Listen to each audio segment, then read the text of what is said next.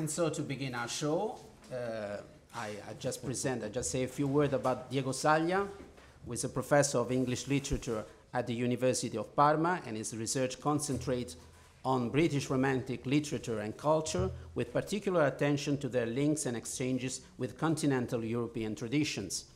He is a member and current director of Italy's Inter-University Center for the Study of Romanticism, and sits on the advisory committee of the Museo Byron in Ravenna.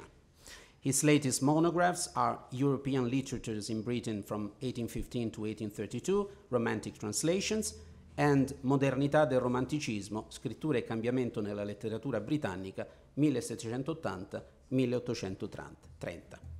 I give the floor to Professor Saglia, and I switch places. Thank you. Thank you, Enrico.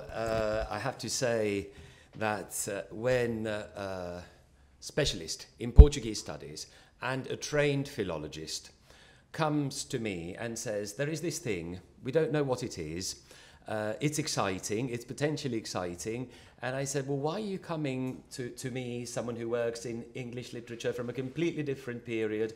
I've got no idea of sort of philological procedures or things like that. At first I thought, well, I'll just smile and wave and send him out. And then maybe we can talk about it, postponing. But then Enrico can be very convincing, as you can see. So really, first of all, I'd like to start by saying that you have seen something. There is potential in here. And so thanks for inviting me along, and also for giving us this very clear presentation of the state of the art, what we are going to do today, but also at the same time sketching out the convergence of types of expertise that are needed for this absolutely daunting and challenging and very scary thing that we are beginning to glimpse today. So, excitement, absolutely, because as I said earlier, it's like going into a black hole, and so we are definitely explorers. The Duke comes to Parma, the Duke has come to Parma. This was one of the ideas that we had when we started talking about this. But as you can see, what I'm going to do is I'm going to take you somewhere else completely. So, away from Parma, we're going to Britain. This paper is, like I hope all the other papers will be today, is very much on the hoof, as they say. It's a tentative experiment, very exploratory. The main tense here is the conditional tense, especially the past conditional.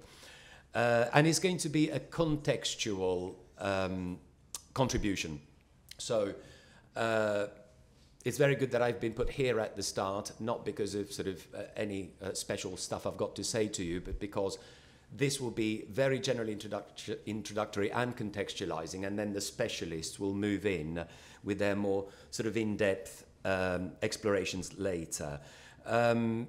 We all have abstracts here, so I won't repeat what the general gist of what I'm going to say is. You can use the abstract, and also friends who are far away will be able to look at the abstracts online, won't they? I'm going to try and talk about one of the possible backdrops. And again, I'm really pleased that Enrico, in his beautiful introduction, talked about Zenith's biography and the sort of sparks of light he introduces in the section he dedicates to the Duke of Parma, because Zenith, very interestingly, and probably also very obviously, concentrates on Shakespeare. And again, it's almost self-understood that Shakespeare should be there at some point. I'm no Shakespearean, and I won't do any source hunting today. We have identified a few Shakespearean scholars who might, at the right time, come into all of this and help us finding some bearings, some orientations. But I'd like to take this opportunity to sketch out a slightly different type of background where Shakespeare comes in, but where he is just one voice among many other voices. Try to look at another possible series. I wouldn't even call them hypotexts, but more like a general atmosphere, a more general environment. I also found very interesting when earlier you mentioned those two, let's say, termini, Macbeth and Hamlet. And it's absolutely fascinating because Macbeth is the shortest tragedy and Hamlet is the longest tragedy. So trying to place himself between these two, sort of oscillating between these two extremes, has got something to do with that. Also, the question of, various plays were mentioned. I was surprised that Measure for Measure was not called up, because it's a play about sex and chastity, the problems of morality and things like that. But anyway, going back to this possible backdrop for the Duke, neo-Renaissance drama in 19th century Britain. What I'd like to suggest in the time I have before the break is that we also, right at the start, right now, when we know practically, well, very little, can I say it? Although you've given us all the bits of information that we definitely have. At the start of everything, when we don't know very much about this text, let's also consider it as a neo-Renaissance or neo-Elizabethan work. And these are labels that refer to those plays produced consecutively in 19th century Britain on the model of the language, the diction, the style, the meter, but also the themes, the situations, the settings, the stage strategies of 16th and early 17th century English theatre. So the Duke is evidently steeped in Shakespeare. But so were the neo-Renaissance plays that appeared in print, but also on stage, in the 19th century, from the beginning until the end, in Britain. These authors, and I'll give you a tentative list later, drew on early modern playwrights that were coming back into fashion and not just on Shakespeare. So could this tradition, that was so significant in 19th century British theatre, also represent, possibly at this point, I won't say another source, because we need to do a lot more work in that department, but could they represent also another backdrop, environment, context for the Duke? Or perhaps, more generally, a development, a cultural development in British theatre history and drama history that he was aware of, that he might have read about in the periodical press, for instance, even if he didn't have access to any of the plays I will be talking about, that he was aware of and that possibly motivated his project. When we think about this type of drama, one obvious instance is, there are many obvious instances, I'll just give you perhaps the most obvious one, Shelley's The Cenci. There are significant plays like this one that belong to this line of development. However, this kind of tradition, the neo-Renaissance drama, has not received any systematic treatment yet. Histories of 19th century British drama and theatre rarely deal with these works, sometimes in sort of scattered fashion and mostly in dismissive terms. They started being dismissed right from the time they started appearing, so late 18th century, early 19th century. Mostly we have to resort to rather old studies to find some kind of orientation. So I'm also grateful to the project because it's enabled me to actually go back to something I'd wanted to do for quite some time. Working on Shelley, Byron, the female playwrights from the period, I'd always come across this type of drama and theatre, but I'd always looked for some kind of more systematized approach to it, couldn't find it. So again, part of this exploratory work has been getting back to all of this and trying to sort of, as I said, sketch out this field. Mostly rather old studies. I'll start from this one here, 1936. Reasons. 19th century British drama, as you can imagine, has never been flavour of the month with scholars of theatre and drama in the English tradition. Squashed between what we can call the long Renaissance from the middle of the 16th century to the middle of the 17th century. And then with the enormous production of the 20th century, the middle eras, apart probably from Restoration theatre, have never been very, very popular.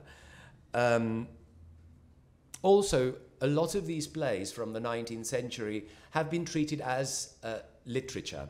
So scholars working on Byron or Shelley have treated them basically not as dramatic texts per se, not as let's say, stage-worthy texts, but more in terms of the general literary output of these authors.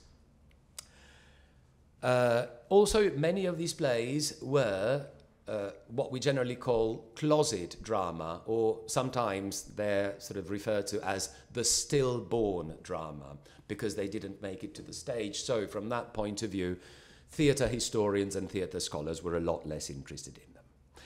But someone like Ernest Reynolds, in this book on early Victorian drama, 1830-1870, came out in 1936, so it has all the disadvantages of a book from a not very popular, about a not very popular type of drama and theatre, published at a time when archival research would be very complicated in this type of topic. However, Reynolds dedicates a section to neo-Elizabethan drama. He says that there is an enormous mass of these plays, and it's one of the main subdivisions that he focuses on for drama and theatre between 1830 and 1870. He highlights the role of certain authors, to which I will refer in a little while, analyses their plays, provides the plot, but of this enormous mass, he only concentrates on just a selected few.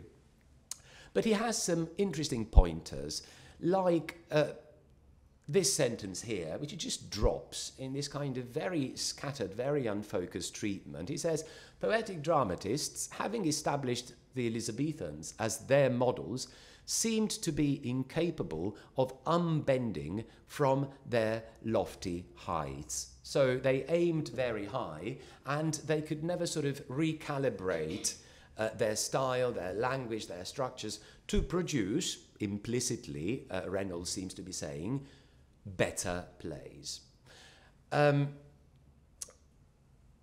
He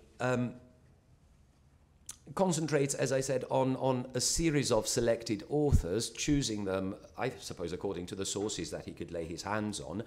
But here and there, in this short section of a chapter, there are also some other interesting pointers, and these two I will go back to at the very end of my talk. He also remarks that in trying to aim very high, pointing to the Elizabethan dramatists, he cannot help referring to what he calls the fact that these authors fell for the temptations of melodrama. And some of these plays for him constitute almost pure melodrama. Melodrama, obviously, in the way that this term applies to 19th century British theatre, which has got nothing to do with opera.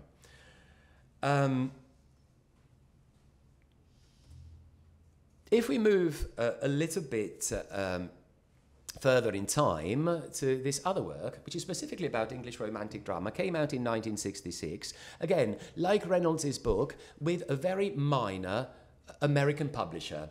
So also the fact that this research could not find an outlet in important publishing houses like the university presses of the time, the traditional ones, Chicago, Columbia, Oxford, Cambridge, and things like that, also tells us something about the fact that this type of theatre, this type of topic, was overlooked for all sorts of reasons. Fletcher seems to be picking up on one of Reynolds' ideas, implicit in Reynolds, the fact that during the 19th century there is a real need for this type of drama, what Fletcher rebaptizes as the urge to Elizabethanize. He also tries to contextualize historically, culturally, this type of phenomenon. He talks about the fact that these playwrights, who produced Neo-Elizabethan drama, writing in an age of turbulent reaction and later liberalism, they were seeking to express the changes as well as they knew how, while using the materials seemingly best suited dramatically for this task. He mentions the fact that at this point in time in the early 19th century, Elizabethan playwrights, apart from Shakespeare, were being rediscovered. There were anthologies, there were critical essays, there were critical editions as well of many of these authors. And at the same time, there were plays that were being written on these models. He focuses particularly on Shelley and the Cenci, obviously. But this type of drama he considers absolutely, without appeal, a dead end. And let's say more established scholars, like this gentleman here, one of the fundamental historians of English drama and theatre, Allardyce Nicholl, had a long life and was extremely active. In the 4th volume of his History of English Drama, that came out in 1930, so we're more or less at the same time, but then he kept on revising and added to it.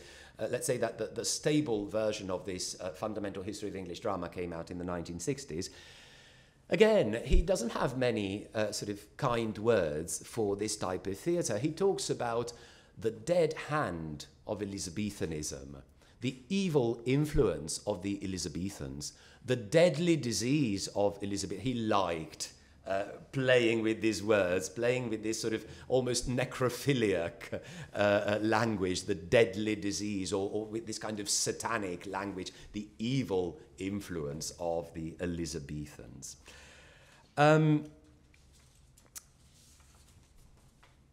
He also, to support this kind of approach to this type of drama, which he cannot ignore, but at the same time he has to talk about it, but doesn't really want to get into it, he quotes a letter, an excerpt from a letter written in 1825 by one of these Neo-Elizabethans, Thomas Lovell Beddoes, who was one of the most sort of determined purveyors of Neo-Renaissance plays, but at the same time he was aware of the limitations. So again, there's this kind of need to write this type of play, but a very clear awareness of the shortcomings of where this could go. I am convinced the man who is to awaken the drama must be a bold trampling fellow, no creeper into wormholes, no reviser even, however good. These reanimations are vampire cold. Such ghosts as Marlowe, Webster, etc. are better dramatists, better poets, I dare say, than any contemporary of ours, but they are ghosts.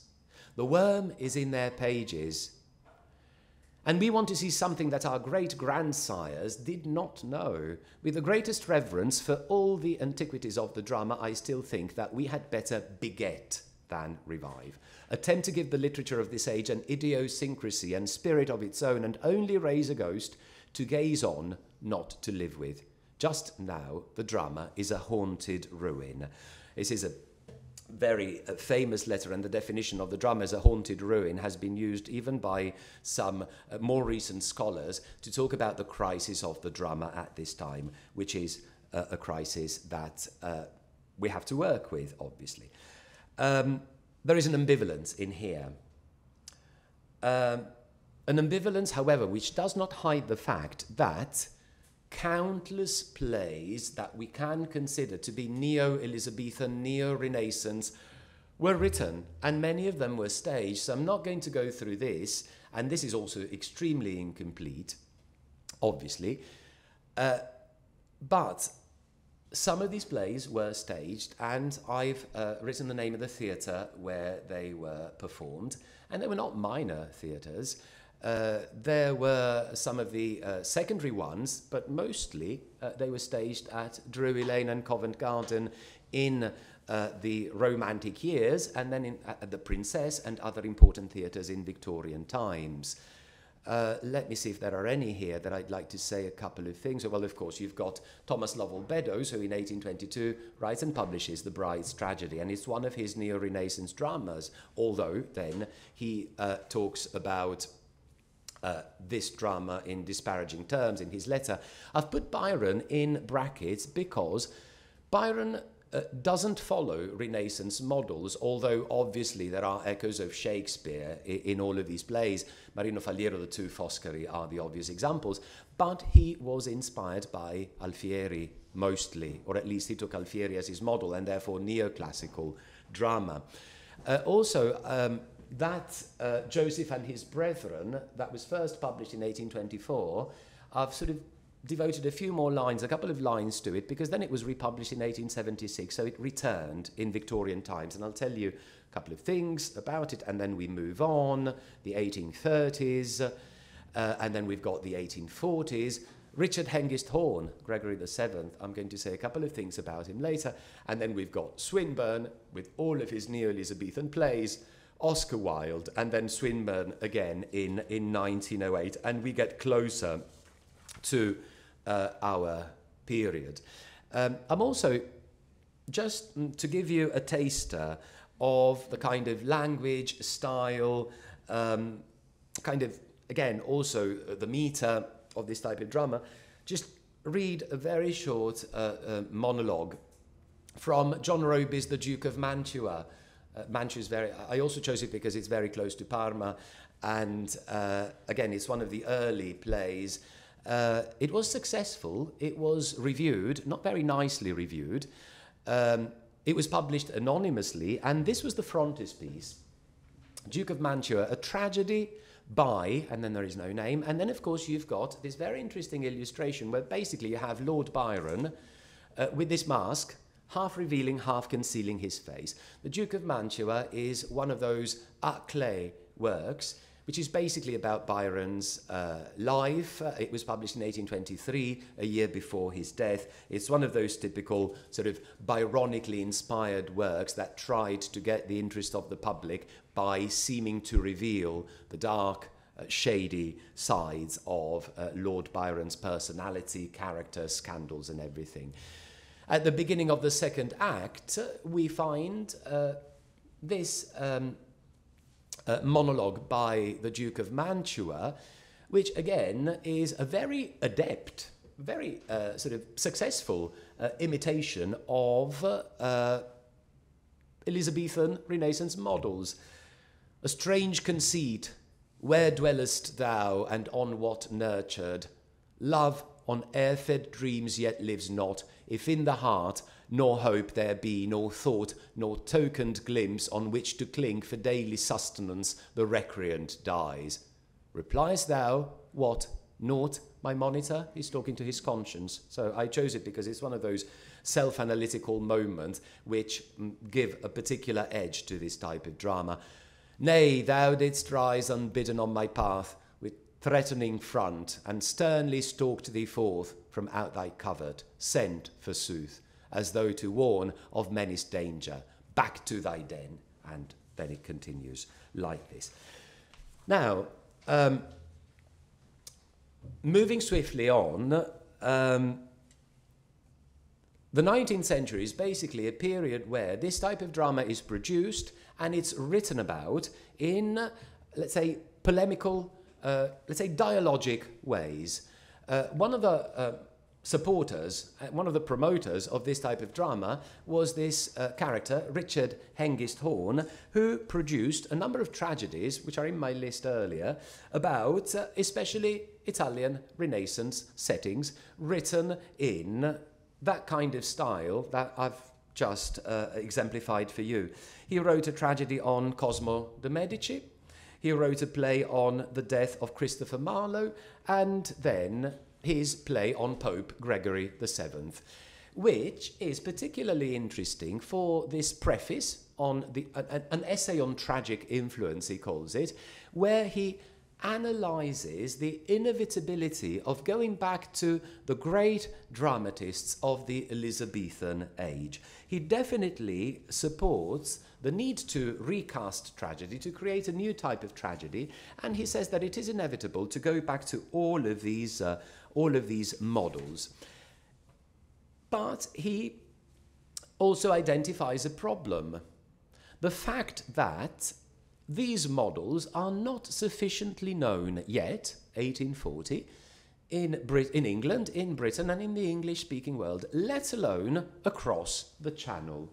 The spirit and the genius that penetrated the heart of man, thanks to these playwrights, and could enclasp the stars, has not yet passed the English Channel.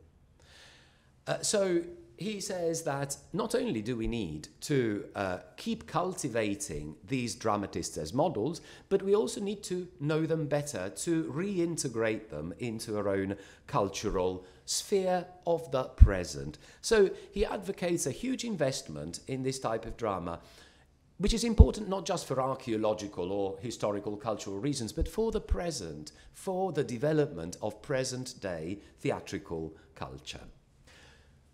Not so later, because when the poet and playwright Algernon Charles Swinburne, protagonist of later sort of Victorian culture, when in 1876 he republishes Wells's Joseph and His Brethren, he does so precisely because this play that had come out decades before, he identifies it as a crucial moment in the history of dramatic Elizabethanizing, and he praises it precisely because Wells had a deep knowledge of all of these playwrights, Marlowe, Webster, Turner, Beaumont, Fletcher, etc., and Shakespeare, of course, and can recycle all of them and re-propose them to the spectators, the readers and the spectators of the present. He praises Wells specifically because of this successful example of neo-Elizabethanizing. He praises the author's lofty mastery of his own genius, but it's a genius that feeds on the Elizabethans. He finds in this play such wealth, such wisdom in the use of it, such luxury and such forbearance of style, because they are in the highest Elizabethan manner. Swinburne also wrote a Duke play. Obviously, the Duke plays are a huge number in 19th century British theatre, printed or acted. The Duke of Gandia, or Duque de Gandia, we should say in Spanish, was published in 1908. This was a very popular theme with writers on sort of Renaissance history, but also painters. Probably the last famous historical painter in the Spanish tradition, José Moreno Carbonero, who painted La Conversión del Duque de Gandia in 1884. It's now in the Prado, and then Swinburne's play, which is very interesting, but I'm going to skip approaching also my conclusions, because if Swinburne was a great promoter and a great defender of Neo-Elizabethan drama, he actually saw it until the end of his career as the great way for serious tragedy, for serious drama and for tragedy, to sort of re-establish itself and to keep talking to the public. Other voices did not see things exactly the same way, and one of the most vocal was William Archer. So Elizabethan drama became a topic that was very hotly debated between the late 19th century and the early 20th century, at a time when the question of the modernization of English language serious drama was very much a problem. There was this feeling that the English dramatic tradition was lagging behind with comparison to places like France and Germany, but obviously even Scandinavia. This was the time when Ibsen came in and completely revolutionized, in a very experimental way, the way that theatre had to be conceived and imagined and reimagined. Archer was possibly a one-man Ibsenian industry. He continuously promoted Ibsen against the resistance of a very sort of conservative cultural milieu at the time. He was a journalist, a polemicist, he was a champion of modern experimental drama, who died in 1924, as you can see there, and throughout his life constantly wrote against Neo-Elizabethanism. For instance, in this review which appeared in 1901. You see, we're getting closer to our interesting dates. Published in the Pall Mall Gazette, he talks about this new play, Herod, by Stephen Phillips. And he says, applauding this play, we have here the first entirely vital, so not the dead hand of Elizabethanism, entirely vital dramatic poem the stage has seen for many a long day. No verbose or stodgy pseudo-Elizabethanism, no melodrama with its dialogue measured into wooden decasyllables, but a drama which is poetic to the core and a poem which is dramatic to the fingertips. Here at last is the reunion of literature and the stage, so plainly consummated that willful blindness alone can fail to recognize it. He went back to his onslaught against Elizabethan drama in one of his most interesting writings about theatre, The Old Drama and the New, published in 1923, year before his death. This book contains two courses of lectures addressed to an audience of mainly teachers, instructors, school instructors, university instructors, about drama, theatre, but especially the contrast between the old drama and also the not-so-old drama, the 19th century tradition, and the new, the modern, the pre-modernist drama. He is very harshly critical against all retro modes in contemporary theatre. For instance, he mentions this revival of Webster's The Duchess of Malfi by the Phoenix Society 2 days before his second lecture, and he finds that his own ideas about this play, about this revival, have been preempted by the critic of the reviewer of the Daily News. And he quotes the words of this reviewer approvingly. He says, "Its performance, this revival of the Duchess of Malfi, will bring home to playgoers the hollowness of the old uncritical praise of the great Elizabethan dramatists." So not only does he attack neo-Elizabethan drama, he also says that the Elizabethan playwrights, apart from Shakespeare, they were all overrated. Charles Lamb was one of the people responsible in the early 19th century for drawing attention again. Gentle enthusiasm and Swinburne's boisterous panegyrics have made a legend of Elizabethan drama not founded on fact, as most critical students have known for a long time. So basically, he puts everything together, everything in the same basket. Elizabethan drama, apart from Shakespeare, neo-Elizabethan drama, Swinburne as the great champion, all basically to the dogs. And the new Elizabethan drama, he talks about as sheer anachronism and an indication of the stagnation and puerility of contemporary theatre. So, last few minutes, reflections on, and this is probably where, I call in another type of theatre that must be related to, contrastively related to this type of phenomenon. And it's basically melodrama, which we have seen has been mentioned regularly in all of these, in some of these interventions on neo-Elizabethan drama. Now, when we think about why this retro phenomenon during the entire span of the 19th century, I guess, and again here, speaking very much in the conditional, it answered a series of needs, a series of sort of, let's call them cultural demands. It was a way of ensuring that, so neo-Elizabethan drama was a way of ensuring that drama and theatre would be in line with tradition. So the weaker theatrical environment of the 19th century needed to look back to prestigious models. So the need for precedents, the need for a solid tradition. The 19th century was obviously also the age of cultural nationalism. All European cultures sought to establish a national school of poetry, the English school of painting, the English school of drama. So there is an element of that in all of this. it also offered a way of upholding quality theatre, in contrast to pure spectacularity.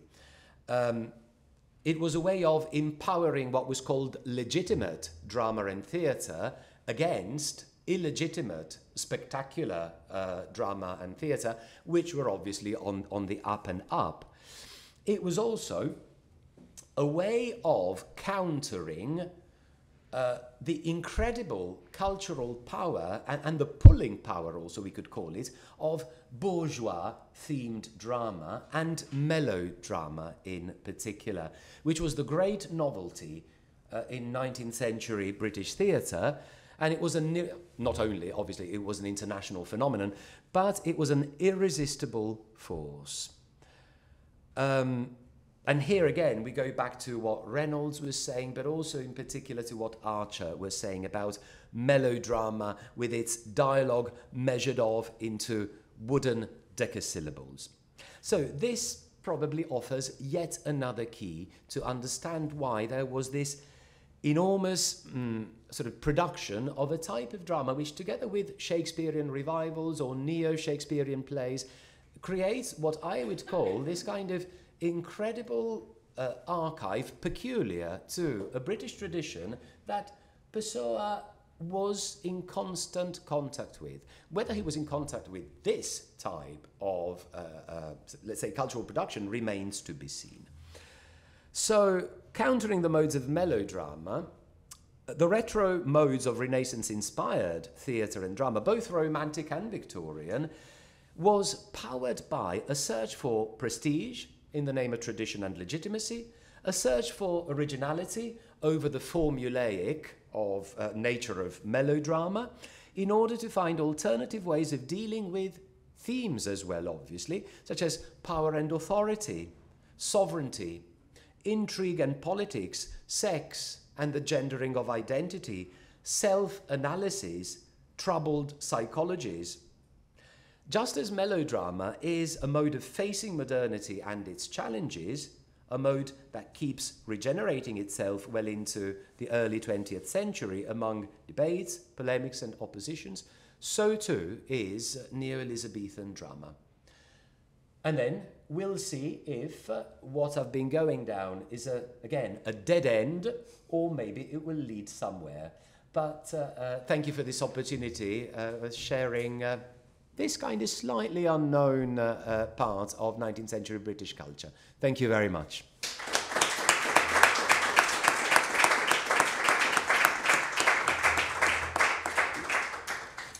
Enrico, what shall we do now? First, I thank you for your very insightful analysis and valuable contribution to our research. And I think if there are any questions for Professor Saglia, I think we can still have a debate, not just at the finish of our morning session. Okay, let's see. I'm also aware that there was a lot in this and that it was all over the place, as the phrase goes. Yeah. But, you know, if there's any sort of curiosity or anything. Geronimo.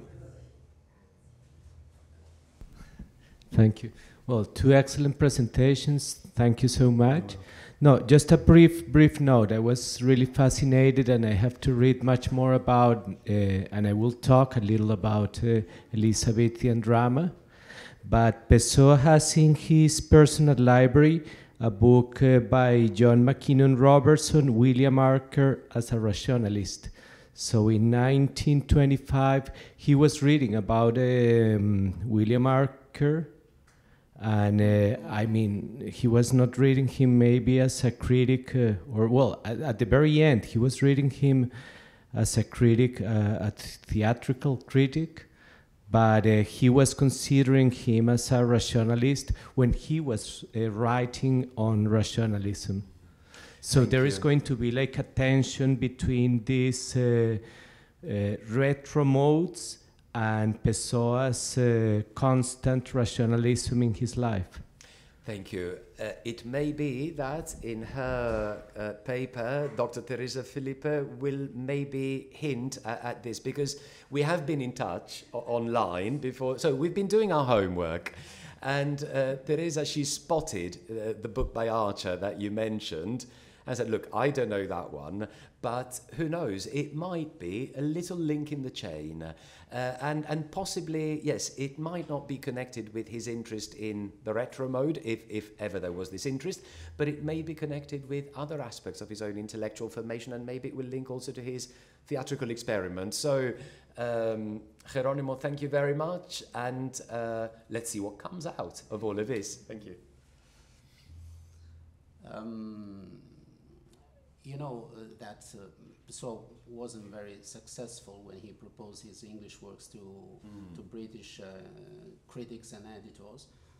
And you showed us that the critics were quite negative about this neo-Renaissance vogue. So what would they have thought if Pessoa finished and proposed this kind of reprise well into the 20th century? Yeah, it's also something that's, okay, here we are in the what if sort of dimension. But I guess that what I've been talking about also, and again, apologies, I know Pessoa extremely tangentially, a little bit about his poetry in English that we worked on a few years ago. But it's interesting how, to me, but obviously this is something that we can talk about a lot more today, he seemed to be very much in touch with a certain line of British culture. So perhaps the more traditional, like the one I have been talking about. I wonder how competent he was about the new developments, like basically William Archer thought of himself and the authors he championed as the avant-garde, going into a completely different direction. And I wonder how much Pessoa, probably because of his instruction, his preparation, his schooling, he always seems to be a lot more on the same wavelength with the 19th century in Britain up to a certain point, up maybe to the great Victorians, up to someone like Swinburne, for instance. And when things begin to sort of move into different directions in the 1880s, in the 1890s, with aestheticism and then Ibsenism, probably he might have known those things, but he found them slightly sort of unfamiliar or not within his own, let's say, cultural dimension. So I guess that probably if he had finished it and sent it to a British publisher, if he'd found a publisher that was still sort of banking on these sort of more retro projects, then he might have had a chance. But if he'd sent it to William Archer for an opinion, I think he would have got it back like straight in the post, fundamentally. But let's not forget that Archer was really fighting against a strong kind of resistance against novelty. So the reason why he was so polemical and so aggressive also in the way he judged these these products was because it's really a phase of transition when the new becomes more visible, more evident much later. In the early decades of the 20th century, there was this kind of sort of different planes sliding one on the other. The more sort of traditional backward looking and the more experimental, as always. But at this point in time, the tradition was still so strong and so prestigious as well. You know, the great Victorian tradition of drama and poetry and the novel as well, it was still blocking many new developments. So I guess if it played his cards right, he might have had a chance, probably. Okay, thank you. Are there any other questions from... No? Okay. Teresa, please. Thank you. Thank you. I would just add very briefly, I won't talk about Archer in my talk, but I think, like Geronimo was saying, that Pessoa read Archer much in this rationalist, interesting in this rationalist movement, because we have one sentence, I think I shared it with you, in the private library, in one of Mobius' title, that designate theater from Ibsen and also from North Europe as a theater from a hospital. And Pessoa adds just and Nordalesque. So he agrees. So he's not really into, or at least at this point when he wrote this note, he's not into this kind of theater, I suppose. It's a different, for him, Archer and Rationalist is a different matter of interest, and probably in theater he will collect some ideas from these movements, but in a different style. Yeah. That's all. Excellent. We have. I don't know. Also a quick note, because I think Pessoa read Nordau, Max Nordau, the Renaissance. So he found Ibsen in Nordau's book, and that was a disaster. So I mean, he knew about Ibsen as he knew very late about Pirandello, but he was much more touched by Maeterlinck and other. But Ibsen, I think it was very important. It could have been very important for Pessoa, but it was very destroyed by the book by Nordau, and there were not so many translations. So I think he did not have like a direct knowledge of some plays by Ibsen.